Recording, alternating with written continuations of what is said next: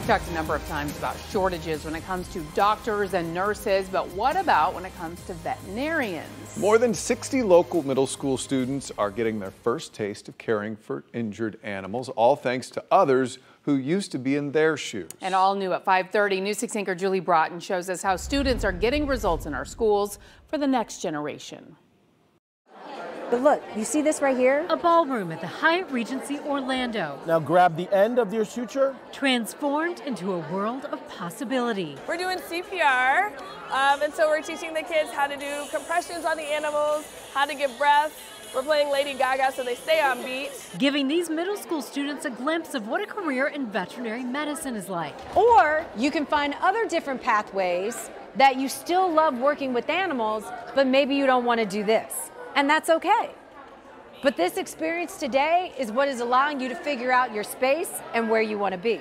So today we're going to different stations and we're learning about different parts and different roles of veterinarians and how they grow and how they started and where they are right now. Needle holder in the center, loop around. Each immersive experience led by diverse professionals, all volunteers. Being a pre-vet student, I did not have the representation at all to tell me that this is something that I could do. And I had always wanted to be a vet, but it's really hard when you don't see any vets that look like you. And so having an event like this for kids who want to do something in this field and to see all of us, especially, is really important just to have that representation. What has this experience today taught you or maybe opened your eyes to about the potential of future careers? I feel like how there's more than one thing in the medical fields and how being a veterinarian, you don't just have to be one thing. You're able to kind of have a little bit of each and figure out which one you want to do. Sessions like this are so important. That's because when it comes to diversity in veterinary medicine, only about 2% of doctors are black, and that number goes even lower when we're talking about veterinary surgeons.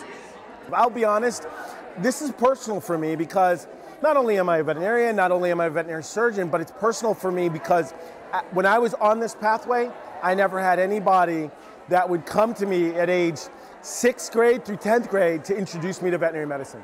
And so the idea that someone like me could become a veterinarian or that the profession would be welcoming to somebody like me is sort of a testament of hope and promise. Nice job. Julie Broughton. Nice job. This is great. Getting results, News 6.